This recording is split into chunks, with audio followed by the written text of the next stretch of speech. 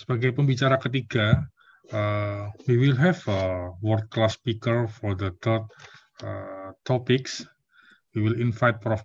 Jeon from Asan Hospital. As we know, he is a very well-known and well-experienced surgeon in shoulder and especially in shoulder and elbow. At this moment, he is a president-elect for the APOA, Hand and Upper Limb Society, and also chairperson for SICOT Shoulder and Elbow Committee. If we see from his educational background, he got many fellow, especially for shoulder and elbow from Korea, UK, and Mayo Clinic. We hope that we can get many information and lesson from Prof. Jeon about the arthroscopic in lateral epicondylitis. Good evening, Prof. You still muted, Prof. Hi, Dr. Okay. Heri. Thank you very much. Can I start my screen? Yes, Prof. You can start your presentation, Prof. Okay, Dr. Teddy and Professor Hermawan, thank you very much for inviting me to your excellent Indonesian Shoulder Elbow Society webinar. I am In Ho-jeon from South Korea, and this is where I am from. This is Asan Medical Center. My hospital is next to the Han River, and this is the place where Dr. Iman Aminata and Dr. Erika Kholinne and myself shared our dream on shoulder and elbow surgery. So after Corona, hopefully we can get together to have a face-to-face meeting here in Asan Medical Center. So today, I'd like to talk about three important things. What we know about tennis elbow, what about the surgical technique of arthroscope, and what about the plica and snapping of the elbows. So what do we know about tennis elbow? Do you think we need a surgery for tennis elbow? I asked this question, many of my colleagues, shoulder and elbow surgeons, even though they had a lot of surgeons, they have elbow pain, but none of them actually said yes. So basically, what I would like to recommend you to remember in this talk is 6 months. Usually within 6 months, 80% of our patients with lateral epicondylitis, they can resolve. The problem is a patient who's got a symptom over 6 months, they can be a chronic, and only 15%, some of them, 15%, they can go until 2 years. So if your patient comes to you with pain over 6 months, it's a kind of red flag sign. So what about the target pathology? Tennis elbow equals ECLB, but sometimes common extensor tendon is also involved. So why we have so much a problem on ECLB specifically? It's because of the unique anatomic insertion. But at the same time, let me have a quick review on lateral structure. So as you can see here, this is a capitellum and this is a radial head. And we have inner capsule, outer tendon. In between, we have a radial collateral ligament.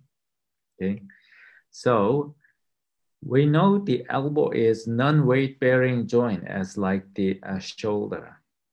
But this is when you have your arm completely hanging. But if you like to lift anything side, this is not a non-weight bearing joint anymore. You have a constant stretching on the lateral side, and this may give a micro trauma to the common extensor tendon and causes this lateral epicondylitis. So in my country, many people, they come to me with the MRI. We had a discussion in an APOA meeting just before. I'm not sure whether this MRI really helpful, but at least the people are trying to figure out the relationship between the pain and these MRI findings. But so far, the consensus is there's no relationship with the MRI findings and the clinical symptoms. However, we categorize some of these MRI findings: simple tendinopathy, just signal change, and then torn ACLB outside and torn radial collateral ligament. It's the same as like our rotator cuff tendon pathology. So second is when you plan arthroscopic release, I want you to have three important concepts. One is a portal. The next one is what is the target tissue. Third, how can avoid complications. So first, portal-wise, we have to know what the anatomy. You know, elbow, nobody like to put a scope in because of the radial nerve, because of brachial artery, because of median nerve. And this neurovascular structure gives a very complicated idea. So what we need is we need an anatomic idea from inside out rather than outside in. And our target structure is a capsule and ACLB.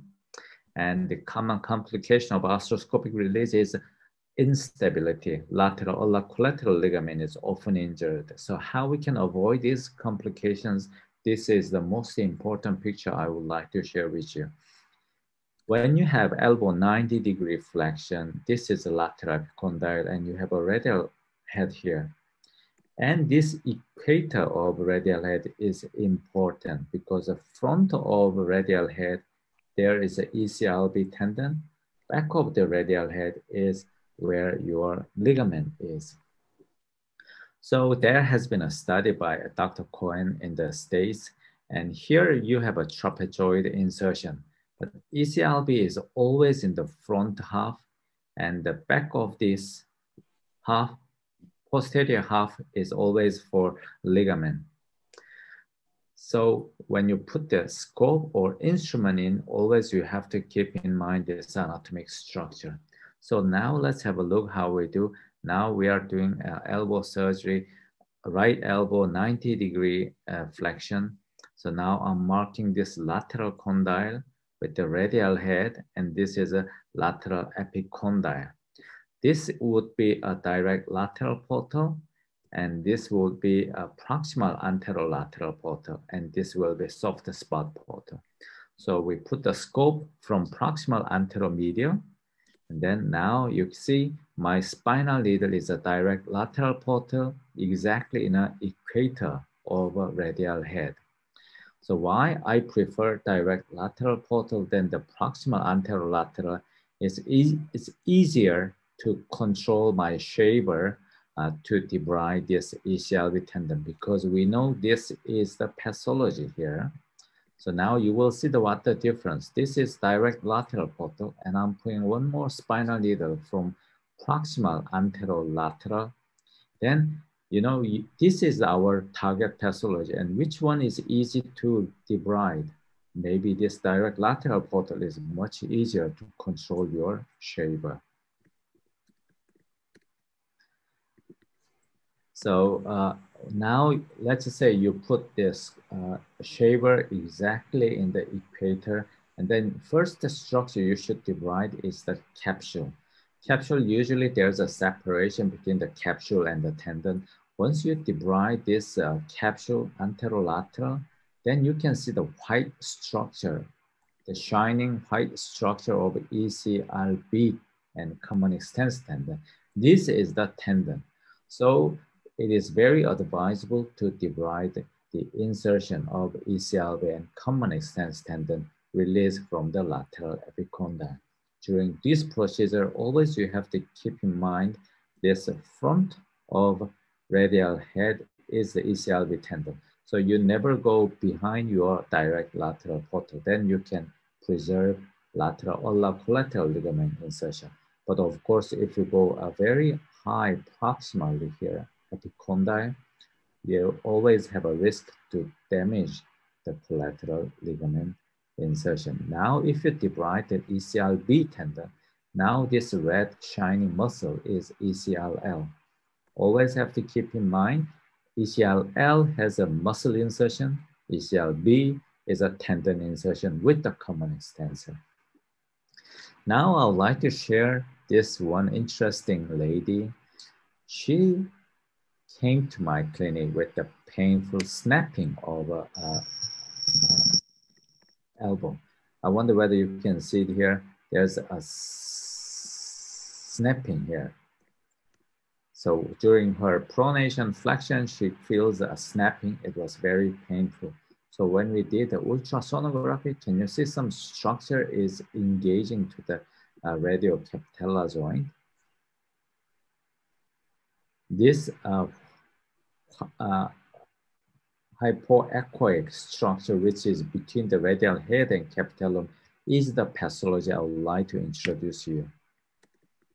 So many of these patients who's got a painful snapping, if you scope them, usually this is the radial head. Yes, this is what happens. This is upper portion of annular ligament became very thick and fibrotic, and during flexion and extension, this upper part becomes a snapping, making a sound, and it's painful.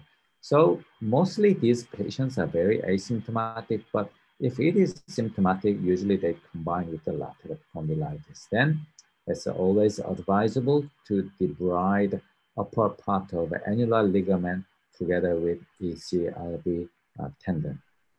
So this is what Dr. Iman said, meniscocapsular complex. So this is before surgery. You cannot see the complete radial head, but after debridement, you can see the whole radial head is there. So you actually debride the upper part of the annular ligament, but somebody call it a meniscocapsular complex, but somebody call it it's a synovial fold. So synovial fold is like a meniscus in the knee. It is a circumferential structure embryologically, and then some of these structures, they remain and became symptomatic sometimes. So I would say this is a normal anatomic structure, but can be painful oftentimes. And if you look at the literature, 1955, Dr. David Bosworth in America, he published the same paper calling it orbicular ligament. So he said, no, simple ECLB release is not enough. You need to debride this orbicular ligament, which is the synovial fold and upper part of annular ligament, same as the meniscocapsular complex, as Dr. Iman said. So here's one minor technical tip I would like to share with you. This is a 30-degree scope, same elbow, same portal, but if you put 70-degree scope, you actually can see a different view. Why? Because posterior or lateral part of the capsule, you actually can see better. So this is a 30-degree scope view, and this is 70-degree scope view. So if you like to access direct lateral and a bit more posterior, this 70-degree scope can give you a better view, which can be a minor technical tip. So when you see the capsular tear, capsule is kind of a capsular ligament, same as like your shoulder. If you have an anterior-inferior glenohumeral ligament tear, your shoulder can be unstable. So this capsular tear is a sign of a radial collateral ligament tear, can be varus laxity. So we have seen analyzed the arthroscopic ECLB release, and overall the clinical outcome here is quite good. So what is the difference? This is the capsular structure I would like to share. This is a capitellum, and this is radial head. Can you see the small capsular defect? And it's scarred with the granulation tissue. This is maybe Dr. Yoyos said, making some neuropathic pain, chronic neuropathic pain, because it's the same as like your frozen shoulder. When you have a capsular tear, it becomes scarred. So in my idea, this is a spectrum of disease starting from tendinosis, partial tear, and complete tear. So we look at this early stage, medial stage, compared to the late stage. Grade 3 actually have a good result, but if you have a capsular tear, it's a less favorable outcome. So why? Why we have a less favorable outcome if you have a complete collateral ligament injuries? Because here we do simple ECLB release, but here if you do only simple release, maybe patient complained to you with a little bit of a varus laxity, which can make a symptomatic instability later on. So maybe in this torn radial collateral ligament situation, you may think about lateral plication or longer immobilization after surgery. So here's the final case I would like to share with you. This patient came to me with the pain and the capsular tear. And after release, we tested whether this patient has laxity. And then this radiographic CM imaging show you a varus laxity. And then here's how we do a capsular plication. It's the same as like your rotator interval closure. We pass this PDS through this posterior soft spot portal and pass through the epicondyle so that you actually imbricate this posterior lateral capsules. So if you finally tighten it, this is before plication, and after plication, you can see the gap between the radial capitula, it changes. So here I would like to summarize what we know about tennis elbow. Think about this, 6 months can be a very critical point when you meet your patient. And if you are thinking about arthroscopic technique, always think about this equator of a radial head. Equator of a radial head is an important landmark so that you can know where is the ECLB, where is the collateral ligament. And third, plica is a very normal anatomic structure. If it can be pathology with the painful snapping, you can treat it arthroscopically open. So lastly, I would like to say thank you to Dr. Erica Kholinne for sharing her a long period of a fellowship program and research associate in Assam Medical Center. And it was an amazing experience for all. And she became a very, very symbolic icon in Assam Medical Center. Thank you.